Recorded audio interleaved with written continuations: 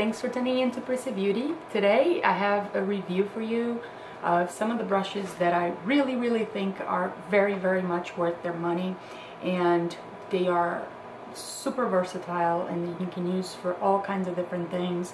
And I'm talking about the Real Techniques brushes. In the US you can find them at Ulta. You can buy them online. Amazon will have them, eBay will have them, and I warn you now that eBay is probably not the best place to find them. But I got good deals initially with Amazon, and then eventually I got a buy one get one half off at Ulta. And this was a couple of weeks ago, not a month ago. So stay tuned with Ulta's circular, because they do have promotional items all the time, so these brushes might come again. So this one is the starter set, and this is the eye set brush kit. I'm not very good with this case, because as soon as I got the brushes I just took them all out and put in my brush holders, so I don't know exactly how to use this. I apologize. Anyway, so I'm going to start. It comes with the deluxe crease brush, which is this round top chubby brush, and I'll talk about how I use them eventually. Obviously they were designed to be used for the eyes. A lot of people don't like synthetic bristles for the eyes, and by the way, speaking of synthetic bristles, all Real Techniques brushes are made out of a very high quality fiber called Teflon, and it's all synthetic, so everything you have you can use with liquid products, cream products, and powders.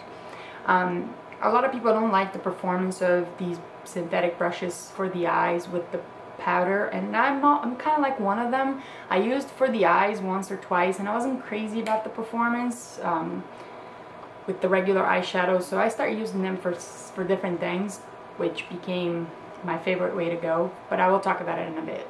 This one here is the base shadow brush, and it's tapered, little, a little chubby too.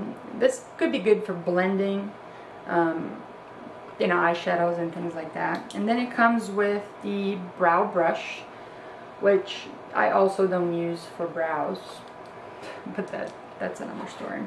Then it comes in with the accent brush, which is always good to have for your inner the inner part of your eyes, or your tear duct, or just like a darker color under your lower lash line, things like that. And then it comes with the Pixel Point eyeliner brush, which I also don't use for eyeliners because I find this brush too thick for that. So I even use this to just like put on my my highlight in the corner of my eye or some other thing like that. Anyhow, so this is the deluxe. This is the starter kit for the eyes. So I'm just going to tell you somewhat of what I use for these, and as you can see, these two are pretty dirty, and I use these for concealer, actually, like under eye concealer. They are very soft, and they really buff the concealer under your eye. I find it very easy to use for that purpose, so that's what I mostly use these brushes for. The crease brush I've used actually in the crease, and it does a good job too, but I have other brushes that I prefer to use for that. Then, like I mentioned before, the accent brush I use for like a little, highlight in the inner corner, or you can do with a darker color under your lower lash line or things like that. The brow brush, yes, it definitely works as a brow brush. I'm not crazy about filling my brows. I never liked the way it looks. So I use this also to apply like a darker shadow on the upper lash line, or on the lower lash line, just kind of detail brush. That's what I use this one for.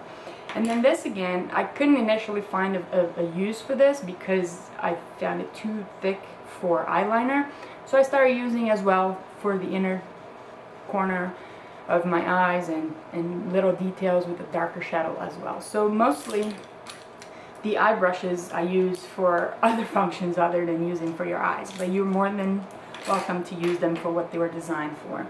They will work as well. Then I'm going to talk about the core collection. And another thing, they are color coded. So as you notice, at least for the sets, or in some of the other brushes will follow that too. The eye brushes, they're purple like this, And now the face ones, at least some of them, are yellow. Now we're starting to get where my favorite brushes are. And this one here, it's the buffing brush. It reminds me very much of the Kabuki Sigma line. Maybe a little less dense and a little longer bristles than some of those, like F80 by Sigma. I love this brush. This is usually my to-go brush when I apply foundation or powder foundation, and it's the buffing brush.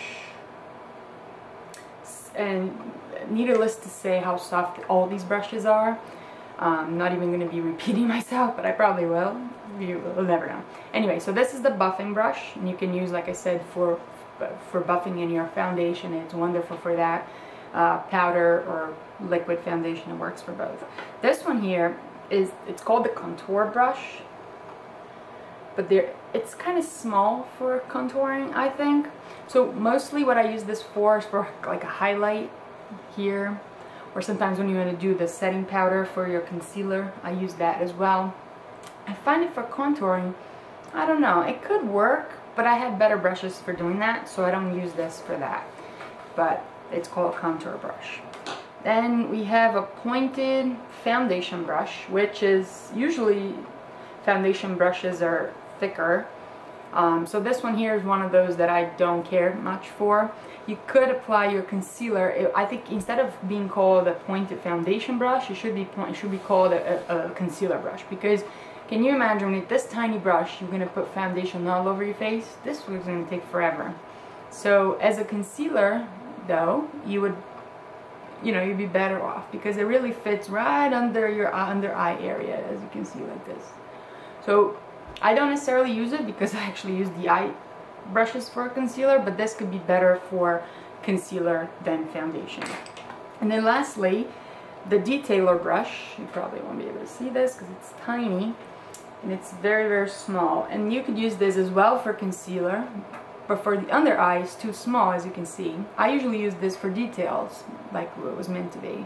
So concealer on blemishes, around your nose, things like that. This brush is very nice. And then we're going to move on to the brushes that are sold individually. I'm going to start with the powder brush, which is huge. Let me put on my face, you can see how huge this is. So obviously it's wonderful for powder, powdering your face over foundation, things like that. You can't much use this for anything else, because if you're gonna do blush, it's too big. Contour, forget it. So this is definitely a powder brush, and it's super soft, super soft. I can't even stress enough. This one sells for $10. Next, this is a newer one. This is called the Expert Face Brush, and it's like a chubby, almost a domey kind of shape. And this one is just as good as the buffing brush for foundation everywhere in your face. It's a little denser, so it's nice. It would apply very nicely your foundation, and you can do highlight, you can contour, you can do blush, you can do whatever you want with this brush. Like I said, all these brushes, they have multiple functions, even though they were designed for one thing. And even when you watch Pixiwoo tutorials, you'll see like they'll use these brushes for concealer just like I do, and so really these brushes are wonderful. I can't stress enough. I'm being very repetitive, but it's true. So this is the Expert brush, and this one costs $9. Then I bought the Lash Brow Groomer. The thing that really attracted me to this brush is that the little comb thing here is not plastic, it's metal, and so it's a lot steadier when you need to comb through your lashes, or even comb your eyebrows if you like to use this. Or obviously you'll use the side that is meant for your brows, like that. I really like this one. And then this also sells individually, and it comes with a little protection here for the comb side, and this one is $6. The fine liner brush, yes, it's wonderful. It's very fine, and it's it's like a dual color. So the pointy part is very easy to apply your eyeliner. Once they realized that this one that comes in the starter kit was too thick for an eyeliner, they decided to design something that was a little thinner, as you can probably see here. So this one here sells individually. This one comes in the starter kit. This one costs $6 as well, and you can buy them individually. Next, stippling brush. I bought this on my second haul, if you will. I bought this from Ulta. Actually, most of the individual ones I bought from Ulta because it was buy one get one half off. This one, I like this brush a lot, and I like the fact that it's smaller than I thought it was. But when I first saw this online in the picture, I thought it was going to be like a bigger stippling brush, like the Sigma one or any other brand you have. This one, instead, is a very small brush, as you can see. And so a good thing about this is that it's not only smaller, but it's also shorter, which means it's more dense as a stippling brush. I was never crazy about a stippling brush because I always think like I have no control.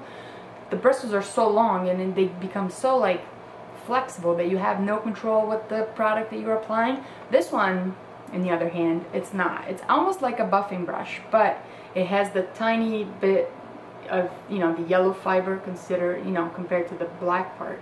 So it's a very nice product to just stipple all over your foundation, and even you can use it because it's denser. You can use it as a buffing brush like this.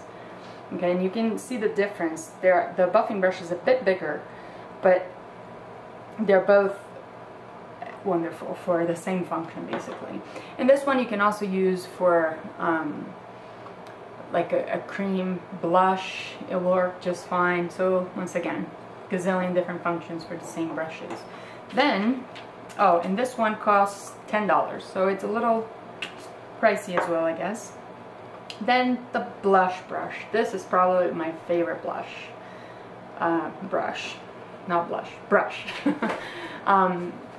In this one, it's huge as well, as you can see. So you could easily apply, you know, just like powder all over. But I use this for bronzer. I use this for blush. And I actually don't use it for powder. I use it mostly for blush and bronzer. I love this brush. This is probably my favorite out of all of them. And I think it's the most unique and nice and beautiful. This one costs $9. And because they're all synthetic, no matter how many times you wash them, the shape will always be fine. You don't have to mess up with the shape and, you know, anything like that when you have a natural bristle kind of brush. Then I have the setting brush, which is another one of like, it reminds me of the Countour, but it's a much smaller. So when I bought this one, it became my favorite to set my, put setting powder under my concealer, and even do like a, set concealer all over the concealer powder all over the face and highlight. This works fine as well. This one is $8. And then lastly, I have the Kabuki brush, which also, I won't say it disappointed me when I saw it online and when I actually got it in the mail, because I thought it was going to be a bigger Kabuki brush, but it's not that huge. It's actually very tiny. And the cool feature about this brush is that it has a magnet that you open. So the little Kabuki brush becomes whatever you want to become. It could be a blush. It's wonderful for contouring because it fits right in there on your face. And it's easy to travel. Sometimes I carry this in my bag if I need to touch up something during the day. So it's a very cute brush. Very unique design. All of these brushes, they feel very, very nice and high quality and well designed and very like, farm compared to some of the brushes you pay a fortune for and it's not that great. The Kabuki brush, lastly, costs $10. So, overall, and you can buy a little at the time and build your collection. I pretty much have all of them except for 3, and I'm very happy with them. I must say that they're my to-go brushes on my dresser when I'm getting ready in the morning, because I know I go for them and there's no surprises. They'll do the job just like they should. Anyway, so my grade for these brushes is definitely an A+. Very innovative, very nice, and very nicely priced as well. So I hope you've enjoyed this review. If you have any questions, leave me a comment below. Please like the video as well and subscribe to my channel so you stay tuned to all the other new videos that will be coming up. Thank you and have a nice day. I'll see you soon. Bye.